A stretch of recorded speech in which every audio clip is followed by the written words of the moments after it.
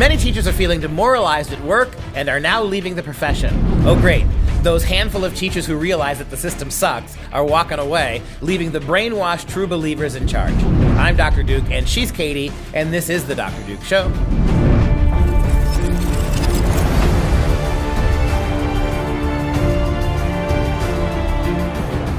Hello everyone, and welcome to The Dr. Duke Show, the only program that keeps you educated on the craziness impacting K-12 classrooms and college campuses around the world. Today, we discuss how objective journalism is dead, especially when Harvard students claim it endangers illegal immigrants. Plus, college students prove just how poor their education has been when they are asked to recite the Pledge of Allegiance. It goes about as bad as you'd think.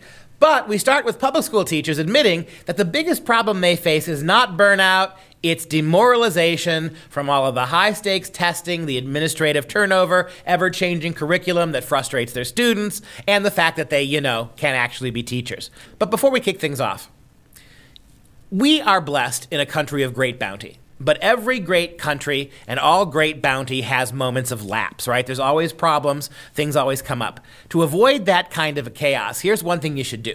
You really ought to build yourself an emergency food supply. A couple weeks, a couple of months, 6 months of food stored away someplace nice, and you're going to be sitting pretty. I trust the people at My Patriot Supply, and you ought to as well. A 2-week food kit gets you started. Try this. This week alone, you're going to save 40% when you visit preparewithduke.com. That's preparewithduke.com. These kits include breakfast, lunch, and dinner. They last up to 25 years and are guaranteed to arrive in 2 days. You and I have thought about this many times, Katie. What we need now is prepared meals for emergencies for our dogs, okay? We think this is a great idea. Tell me what you think at home. Let the people at My Patriot Supply know. What if we actually push them to create preparation supplies for our pets? It's one thing for us to have something to eat for 2 weeks, 6 months, but what about our dogs and cats? What if we had veterinarian grade My Patriot supplies for our cats and dogs in the worst circumstances? Send us a note about what you think about that, and we'll let them know at the store. All right, on to our first story. Teachers feel demoralized and frustrated. And so what's happening here? What we could have predicted was happening. One of the things we said about Common Core really early on was whatever else it was a way to deprofessionalize teachers. It was a way to push teachers into the background, to script classes for them, to politicize classrooms in ways that they really didn't have a lot of room to navigate, to create tests that forced them to teach to tests, that took away all incentive to be creative teachers, to be teachers who really were compassionate and caring. It really damped all that down. And so now these teachers are not tired of teaching necessarily. They're not angry at their profession. They're not even burned out.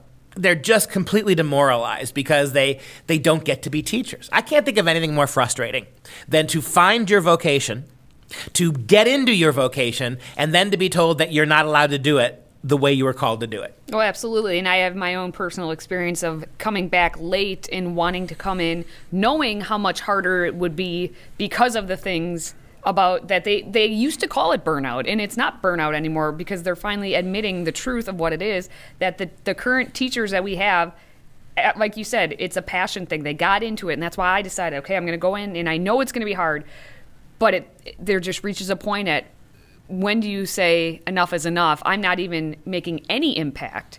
They even say, like with the burnout, if you make impact that one child. They can't even do that anymore because they're not allowed. They're so strapped down of what they can do. It is demoralizing. Look, and we talk a lot about education and teachers, but a committed, competent teacher is worth her weight in gold. We know that. That much more influential on a kid's educational development than almost anything can be a really concerned teacher who knows what she's doing. The problem is this demoralization. At the heart of it is teachers really realizing that there's been a wall put between them and their kids, a distance, right? Absolutely. And this is one anecdotal case is this Chrissy Romano Arabito. She writes for EdSurge. She's a columnist, but she spent 27 years in the classroom teaching everything from first grade to middle school in New Jersey. And while she was teaching middle school a few years ago, she began to basically feel this pressure, this squeeze about how high stakes testing, and what they have to do. Plus there was administrative turnover. There was battles over the curriculum and how much scripting is being done. It's not teachers teaching, it's teachers reading scripts, essentially. And so 27 years in the classroom, all of a sudden she's being told she has to do all these things. It was making it hard for her to like actually be a teacher and do good work. And it really was kind of just draining her in this love of teaching. She says, I did get to a point where I saw that the kids were coming in and their love of reading and writing was just slowly going out the door. They were just coming in and sitting down, reluctantly opening up their books. But I felt the same way. Yeah, reading under all of this federalized, incentivized programming now, reading is not a joy. Reading is not a window into other worlds. Reading is not a voyage of discovery anymore. It's a chore. Mm-hmm. Just like math is a drudgery now to these kids. It's like Dickens's novel Hard Times, Mr. Gradgrind, slowly chewing these kids into conformity. What Dickens warned us about in the middle of the Victorian period, 1850, has now come back in spades in the way we educate kids. And you were trained as a teacher recently. You know what we're talking about here, that we're grooming young teachers. Now, what I said at the opening and the tease for this is exactly right. These are the teachers that know how it used to be. These are the teachers who know what it takes to actually connect with a kid. We've got a whole generation of teachers below that were never trained in this way. And what I discovered is I wasn't obviously a teacher back then, but I'm a little bit older than my peers were, and I at least understood that my teachers, the teachers I had, were of that era, so they understood of how teaching actually worked and what it meant to be. I can name all my teachers from K through 12 and what they meant to me and how I became inspired to be an educator. But the students who I was around, my peers, came from that latter generation where all of a sudden there was that twist and Common Core came around at that same time, or No Child Left Behind. All of that was happening as I was getting out of the school system. And I think you need to comment before this segment's done a little bit, because I watched you when you were going through it. You were in my classes while you were going through your education courses. And the scary thing about this is these are the teachers with consciences. These are the teachers who understood what teaching was. You've got a generation of teachers now, 30 and below, who know none of that. Correct. These are automatons. These are drones, right? Absolutely. This is what the school systems want. They want drones. And that's what you were seeing when you were going through your teaching licensure program. And in one of the very last, it was the very last assignment of one of the classes that just repeated itself, multiculturalism and all of that. It was supposed to be about American education and the history of American education. The last assignment, reflection paper, of course, that we had to do was writing about why teaching was a profession, how we are professionals. And I was the only person in the class to completely rip it apart, because they're not professionals what they used to be. You know, what they were supposed to be is teachers to educate and inspire. Instead, they are literally being handed these scripts. I've seen the scripts of here's what you have to say to them. Okay, and now they're going to do their math problems, or now they're going to look at a book. They don't even look at books, a passage of a book through a certain lens. That's what the teachers, future teachers, are being told to do. And again, they're not reading books. No. They get a passage from a book, a 300-page book, they get 2 paragraphs. They don't even bother with the context or where the book came from, where the passage came from. They decide they're going to look at this 2 paragraphs ripped out of a book. We're going to read that from Marxist lenses or feminist lenses. In other words, it's an exercise in absolute agitprop that if you're a real teacher offends you. If you're one of these drone teachers we've plugged in now, you don't know any better. And that's the tragedy of American public schools. Yeah, we are at the point where it's that whole generation switch. We can't hold on to these teachers anymore, because they've all now turned into what these kids already had of being basically automated. That's why fixing this is going to be a major it's almost unfixable in the public schools. You'd almost have to tear them down and start over. Yeah, and so what we're seeing is, you know, people say, oh, teachers are retiring. Well, it's not that. They're just leaving. They're not. You used to be, oh, you're a teacher. How long have you been a teacher? 25, 30, 35 years. And then they would retire. It's 2 years, and then I went and decided to work anywhere else, in HR somewhere. I can't tell you how many teachers I met across the country on my Common Core tour for about 6 years. Can't tell you how many teachers who I met who had 10 years, 12 years, 8 years, 15 years left. They got their 20 years in, but they got 10, 12. They wanted to work 10, 12, 15 more. They took their pensions and they left early. They got out of there after 20 years, despite their hearts wanting to do it for another 20, because they couldn't stand the way, the uneducational way the educators were supposed to behave now. Yeah, and the one last point I want to make on this story is the influence and the responsibility of the administration and what's happening with there. It's not just the teachers. It's all this turnover that's happening in administration at all these schools. There's nothing. Unfortunately, my beloved, I call him, district administrator just passed away, and I had done a big speech on him in high school because he was kind of like a grandfather in a way, because he knew every kid. He was in the profession for a reason, and at our school alone, he was there for 25 years. Look at how many administrators you have in schools today. How long have they been there, and how long will they be there, and what are they actually doing while they're there? Well, this segment's getting longer and longer, but this is such a major issue for America right now.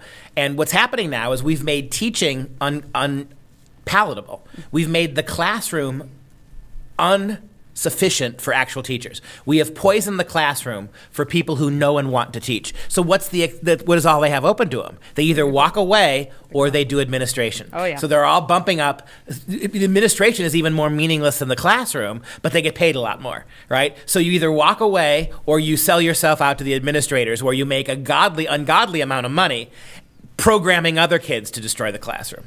That's exactly what's happening, and we know that that's happening in terms of what's like in the K through 12 system, and then it bleeds over into, we know, the college system. And as we know, our college kids are not learning anything, including the Pledge of Allegiance. So stick around for that story. But first, we're going to go to Harvard, which is supposed to be the creme de la creme. You know, they're an Ivy League. And yet, the students who are there act like babies. We actually had a story back in November that talked about what was happening with the Harvard Crimson. It's the student newspaper. And they had 50 Harvard students protesting them outside of the building, demanding that the Harvard Crimson, the student newspaper, stop doing objective journalism, not subjective, objective journalism, which repeats itself. That's just journalism. It's just supposed to be. But the Harvard Crimson has had trouble throughout this entire semester, because what happened is they provided balanced coverage about an anti-ICE, the Immigration Customs Enforcement, protest. All they did was they sent a reporter to cover both sides of what this anti-ICE protest was doing, and for even asking an ICE agent for a comment, these students got outraged at the newspaper. Yeah, and they actually said that reporting objectively on ICE, on the immigration problem in this country, is endangering illegal immigrants. By telling the actual true story about what ICE is up against, about how illegal immigration has problems and creates all sorts of issues for communities. It's by talking about, just to simply mention those things, now according to the progressive left at Harvard, that endangers illegal aliens. And so what you have to do is you have to go to a completely subjective what they're calling for, whether they know it or not, is a completely subjective journalism that parrots liberal talking points. And I have a maxim. The more prestigious the university in this country, the more infantilized the students. Oh, and Harvard screams this, right? Absolutely. The more prestige, the more the university has given itself over to this kind of nonsense. Like they're riding on the coattails of the reputation. We're Harvard, we'll always be Harvard. So it doesn't matter if the last 3 generations of Harvard graduates were uneducated morons with extremely expanded social consciences and very limited ability to think critically, because that's what they're getting out of these schools. And I'm actually, as a former college editor, a little proud of the 2 editors who just actually wrote a piece defending themselves and basically putting on blast these student protesters. The editors for the Crimson said, "The Crimson exists because of a belief that an uninformed campus would be a poorer one." You know who also said that? John Adams. Anyway, that our readers have the right to be informed about the place where they live, work, and study. In pursuit of that goal, we seek to follow a commonly accepted set of journalistic standards similar to those followed by professional news organizations, big and small. At least used to be, not anymore. That's the key. Foremost among those standards is the belief that every party named in a story has a right to comment or contest criticism leveled against them. And that's exactly what they were doing, getting both sides of it. That's why our reporters always make every effort to contact the individuals and institutions we write about: administrators, students, alumni, campus organizations, and yes, government agencies, ICE. Before any story goes to press, we believe that this is the best way to ensure the integrity, fairness, and accuracy of our reporting. This is journalism 101, and these protesters have no idea. Well, and let me be very blunt. We've done enough stories from the Harvard Crimson over the last couple of years to know that they do it in name only, right? That they pay lip service very often to that. In the article in question, it's not like ICE really was given an equal forum. They weren't. ICE was thrown in there because they had to do their due diligence, right? But at least they did. But at least they did it, and that's a a bridge too far for these idiot Harvard protesters. So we'll see what happens when they return to campus next semester. But we know what's happening on a lot of campuses, especially any of the campuses in California, where we get the joy to see what they don't know. And this week we saw Austin Fletcher of Fleckus Talks. So he's better known as Fleckus Talks, but Austin's a good guy. And he actually, this fall, went to the USC campus and asked very simply, hey, do you know the Pledge of Allegiance? And of course, this is what they offered. Do you know the Pledge of Allegiance? No, I'm not. Definitely not. What? I mean, when I was a kid, yeah, sure. I pledge allegiance to America and one nation under God, indivisible, for service, justice, and for all, or something like that. I pledge allegiance to the flag of the United States of America. I pledge allegiance to the flag of the United States of America. Oh my gosh, did I forget? Did I forget it? I pledge allegiance to the flag of the United States of America under one... Wow, this is embarrassing. It's all good. Look it up. Well, yeah, on the one level, I suppose the last place you would learn the Pledge of Allegiance is college, right? I don't ever remember having anybody at the universities I attended say, hey, let's make sure you know the pledge. That's something you should have known by the time you got to college, right? That's something that should have been part of your mother's milk growing up. It's something that should have been something that little kids in first and second grade learned how to do, right? But of course, our classrooms are such contentious places of political agitation. They're such quasi-Marxist incubation factories that the last thing we're going to teach young kids is anything that has to do to promote the idea of America as a just or a virtuous country, one deserving of our respect. I guarantee you they'll teach these kids how to kneel before they teach them what the pledge is in American public schools. The fact that there isn't an American flag in every public school is outrageous to me. And the answer is because some people might be offended by the American flag. Yeah, you know what? Some people are offended by truth, liberty, and the pursuit of happiness, but I'm not. And anybody offended by those values needs to shut up or move along. Stop brainwashing our kids this way. And so you get a bunch of largely brain-dead college kids in the University of California campus who have no idea, right? And all I'm going to say about this is while it's not the responsibility of the universities to take time out to teach our kids the Pledge of Allegiance, the fact that they don't know it furthers the university agenda of turning them into ignorant anti-American morons. And I found it very telling that a lot of what they did, first off, the pledge is 31 words, right? Most of these kids, if you asked them what their Starbucks order is, it would be more than 31 words. But a lot of them said instead of indivisible, they said individual. In the way a lot of them, if you watch the full video, that's the most commonly held up word for them. And instead of knowing it's indivisible, that's exactly what we are, is divided. Right. Instead, and it's individual. You are exactly right that the kinds of responses they gave were all significant about certain aspects of our cultural rot. What they did and don't remember, the kind of attitudes they took, the things that did stick in their mind, show you really how badly misinformed in terms of the way this country functions, government, civic governance, civic responsibility, all those things. They're just gone. And we've replaced them all again with gerrymandered social justice theory ideology, where America's always wrong.